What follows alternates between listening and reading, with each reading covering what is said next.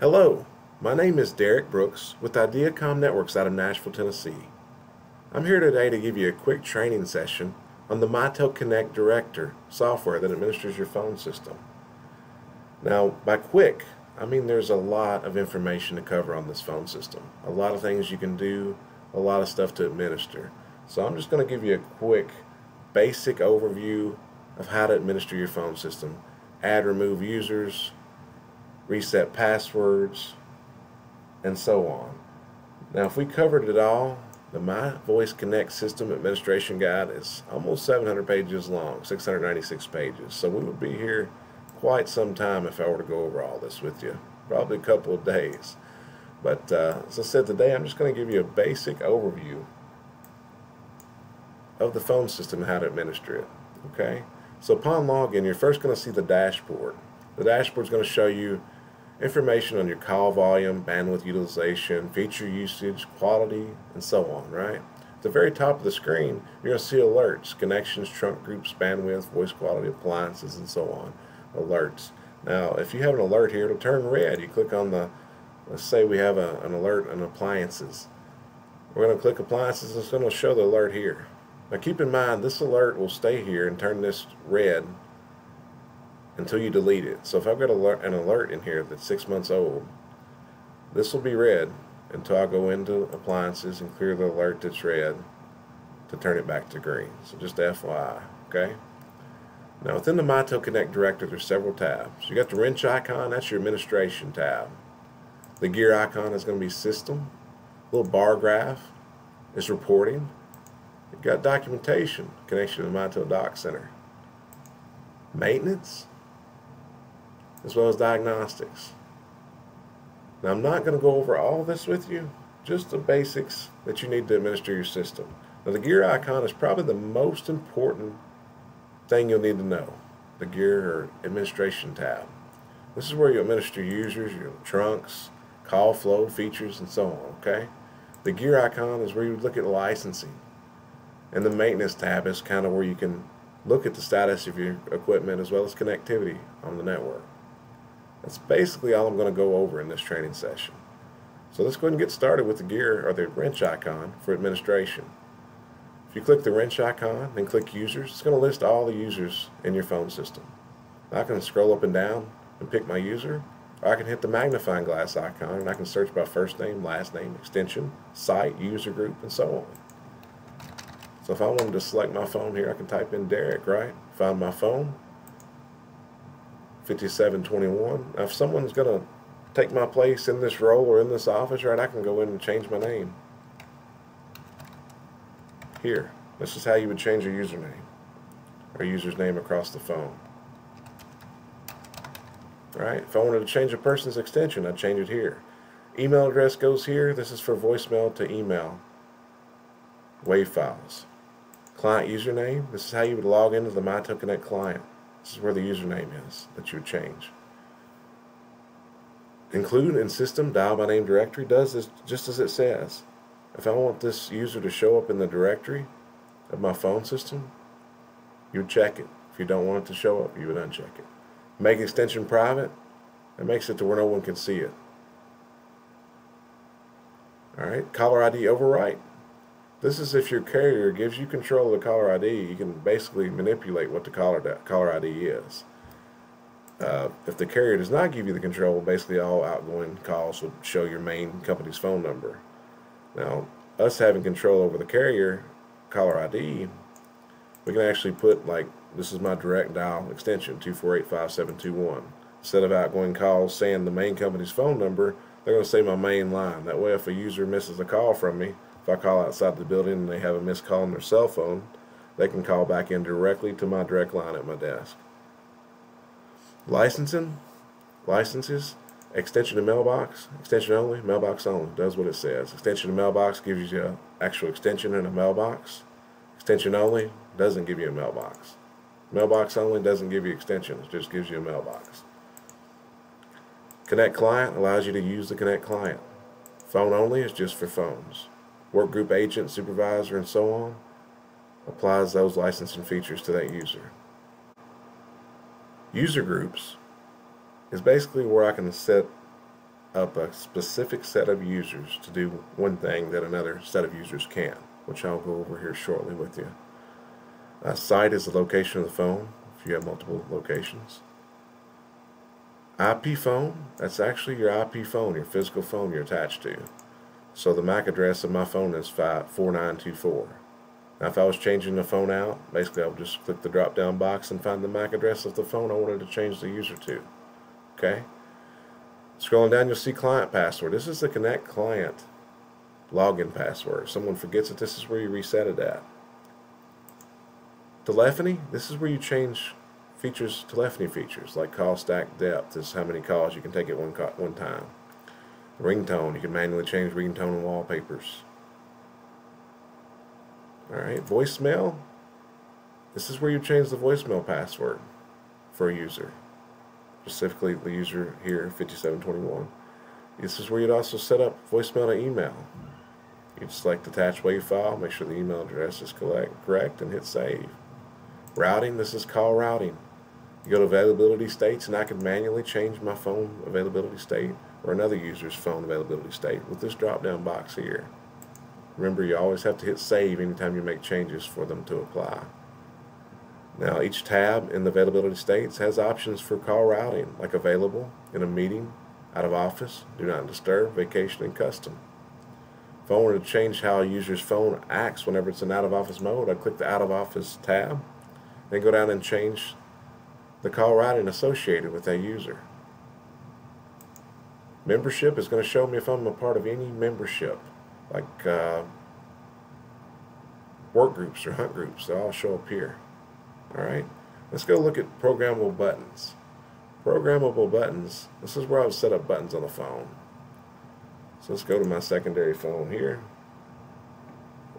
Basically, this is where you could set up a page button, you can do a speed dial button. It's all right here. User groups. Let's say if I wanted a specific set of users in my office to be able to call long distance. What I would do is create a long distance user group, like Ideacom long distance, right? Give them long distance access. Now I'd create another user group, like Ideacom local only, right? Give them only access to call local only, local calls only. What I would do is go back into the user, once those groups are created, like here, and I would change the user group here, which was not one created, but it would say local only if I didn't want to make long distance phone calls. That's basically user groups in a nutshell. Class of service, this is where you change telephony features. You allow or turn on certain features, turn them off. Call permissions, voicemail. Trunks is where you're going to see your lines. If you go to trunk groups and you have a PRI, you go to trunk groups and trunk groups again, you're going to see PRIs listed. Like here we have Ideacom PRI through Comcast. If I hit inbound, it's going to show me how many digits the carrier is sending me and where any incoming calls from that PRI are going to route to, which is going to route to our main auto attendant here at 5701. Okay. Now let's say, for instance, I have direct lines. If you purchase a new PRI, they usually come with a block of 20 phone numbers, right? Now I want to route one of those numbers, like my direct line, 5721, ended in 5721, to a specific phone, right? You do that through the DNS map. You click Edit DNS, scroll down, and I'm going to find 5721, right? I can use my little magnifying glass, type in 5721. That's the last 4 digits that my carrier is going to send me, right? Go to Ideacom PRI, receive digits because the carrier is sending us 4 digits on this instance.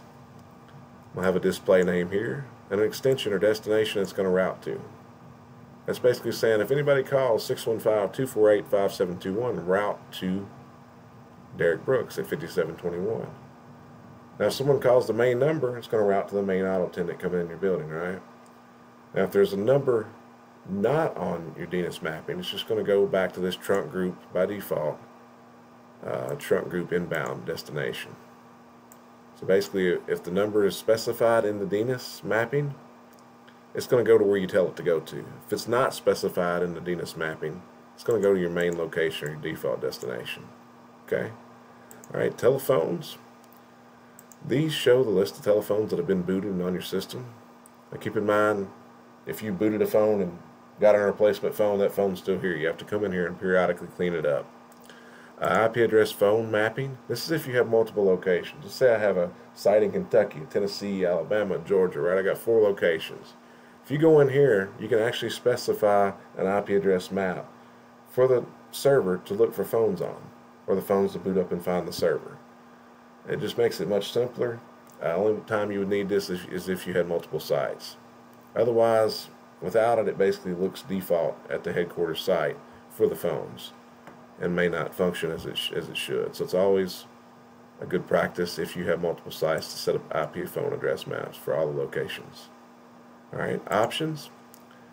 Just FYI, the IP phone announcements, like on the front of our phones, they say Ideacom Networks when they boot up. And on the screen right now, under my name, it says Ideacom Networks. This is where you would change that at.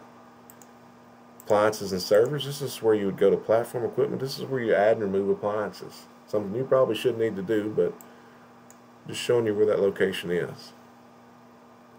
Features, this is going to be several call function options, call control, system directory.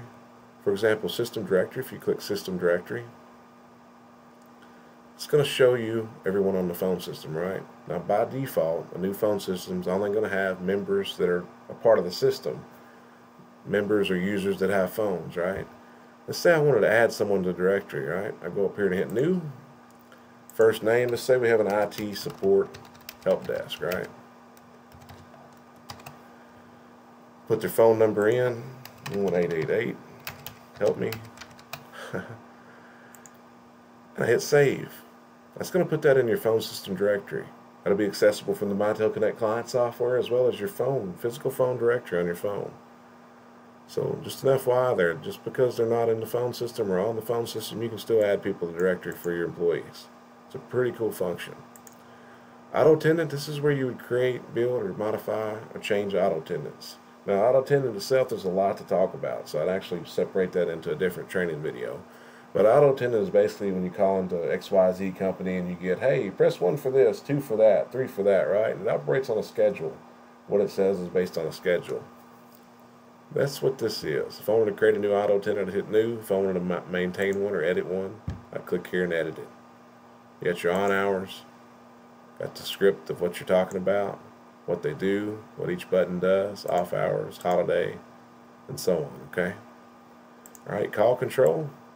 Account codes, if you were to set up, is basically if you were to set up account codes to dial out long distance. Like if I had a certain set of users on there to be able to walk up to a phone, any phone, and press in a 4-digit code and be able to call out and dial long distance. That's what account codes are for.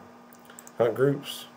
Let's say I have 3 people that whenever I call the main line of my company, I want 3 people's phones to ring. That's what a hunt group is. Basically, you would create a hunt group by hitting the new button, or you could copy another hunt group and create one as well. So say for instance here we got a sales hunt group 5704. Go down, it shows me the members in that hunt group. I can add and remove members by selecting them on the left and move them to the right. Simple as that. Paging groups is for paging. If I wanted a paging system set up among my phones, this is how I set which users are going to hear that page. Route points. A route point is basically giving an external number an internal extension. Let's say my CEO's cell phone, we want it easily accessible to call him, right? What we would do is go in here and create a new route point, apply the person or user's phone number, and we'd assign it with a user extension. So like my cell phone here, for instance, 3334. If I were to walk up to any phone in my building and dial 3334, it's going to call my cell phone. It pretty much takes that extension and routes it off this phone system to a cell phone or external number. Okay. Music on hold. Got music on hold files here. This is where they're listed. You upload them here, play them, test them, right? Defaults. Internal calls, file-based music defaults are here. Voicemail. It's going to be voicemail options, distribution list. Work groups is similar to a hunt group, but you can do more with them. Basically, you can log in, log out.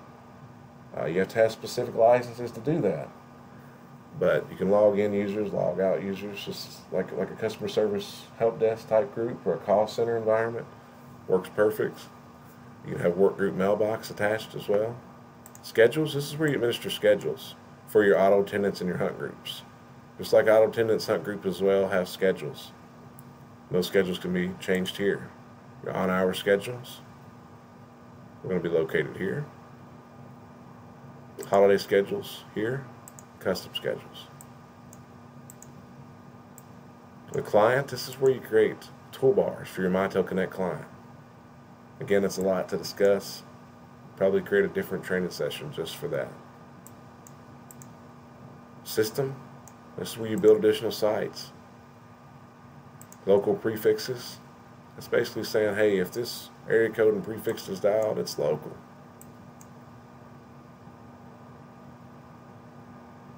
Alright, licensing would actually be on the system icon or the system tab, the gear icon.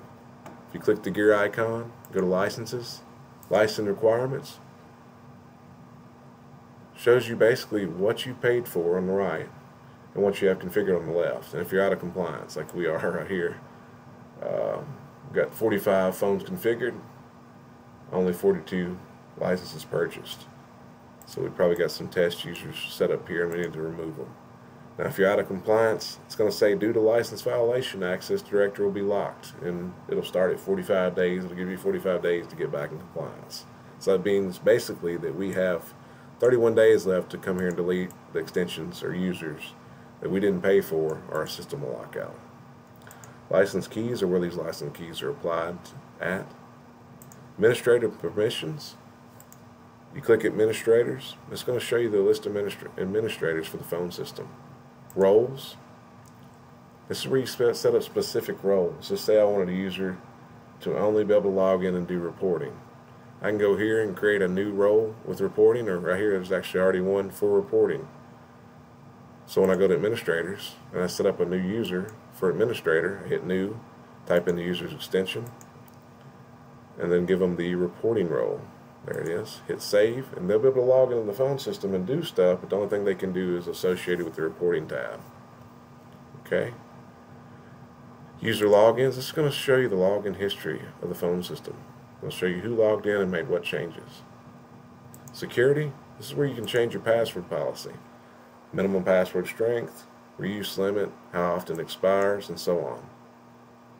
Alright, the downloads tab, this is where you download the Connect client, for instance. If you were going to spin up a virtual edge gateway, all that is here. Alright, your documentation tab is pretty handy. If you click that, it's going to take you to the Mitel Document Center. That's where you're going to find the administration guide for the system, which is actually, I have pulled up here, showed you earlier. 600 pages long. You can do search and find pretty much anything you want to do in this manual. Other manuals, quick reference guides as well are available here in the Mitel Document Center. The maintenance tab is pretty much the last tab I'll go over today. Just like I said, we're just trying to get you on the basics on how to administer the basic functionality of your phone system. Dashboard is where the page we start at login, right? Connectivity shows me the connectivity of my appliances across the network. Green is good, of course. Red means, hey, I've got a problem. I've got a connectivity problem. Yellow means unknown.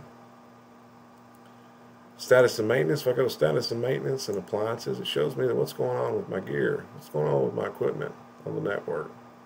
It shows me here a Diacom 90. I got a phone out of service. That could very well be a phone that's been unplugged and not in use, and we just haven't removed it from the system yet. Back in the administration tab under phones, you have to go back and remove that there to clear that error, clear that yellow icon. But of course, green is good. Error is kind of like a caution. Hey, look at this. Red, you've got a problem. Okay. That concludes today's training session. If you have any questions at all, feel free to reach out to us.